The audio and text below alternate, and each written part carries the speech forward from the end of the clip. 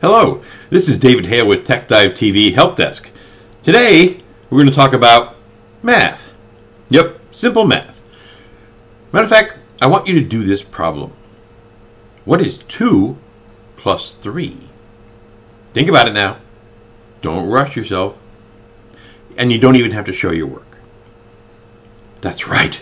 It's 5. Yes, okay. Now, that's simple math. Actually, we're only going to deal with simple math and percentages. No, that's okay. Don't get scared. It's easy percentages. But first, we want to talk about something called the order of operations. Now, that's the order in which you must do certain math problems. So, let's do this problem right here. Yeah, that one, 2 plus 3 times 6. Okay, I'll give you a couple minutes to do it. Well, actually, not a couple minutes. A couple seconds, okay? Did you get an answer? You did? Did you get 30? You did? You did! Good, well, that's wrong. That's wrong. Because you didn't follow the order of operations. Now, what is that? Think of this phrase. Please excuse my dear Aunt Sally. Oh, no, I don't have an Aunt Sally, but if I did, you should excuse her.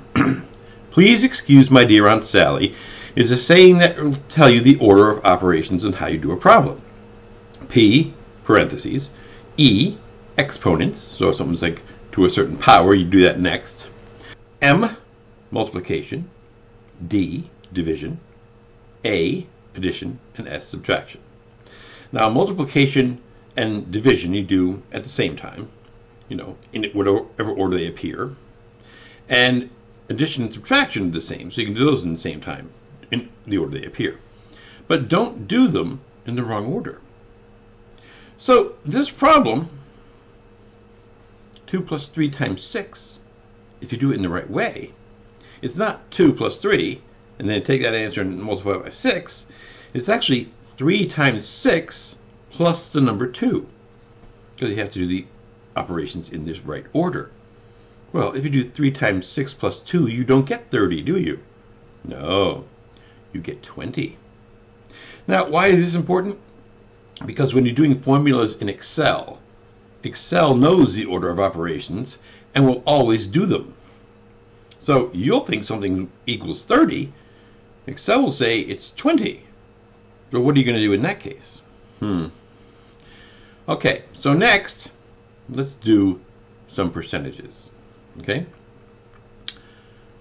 If you have 2 gallons of milk and you add another gallon of milk, you get 3 gallons of milk.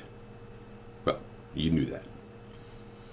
But if you take 1% milk, take a half a gallon of 1% milk, and dump it into a gallon jug, you have a half of a gallon jug of 1% milk. If you add to that a half a gallon of 2% milk, so you've added 2% to 1%. So does that make it 3%? No.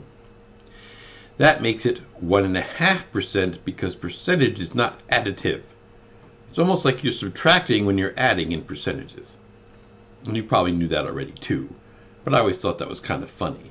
If you add 1% to 2%, you get 1.5%. You don't get 3%. Well, make sure you remember the order of operations because it's very important. This is David Hale with TechDiveTV. You have a good day.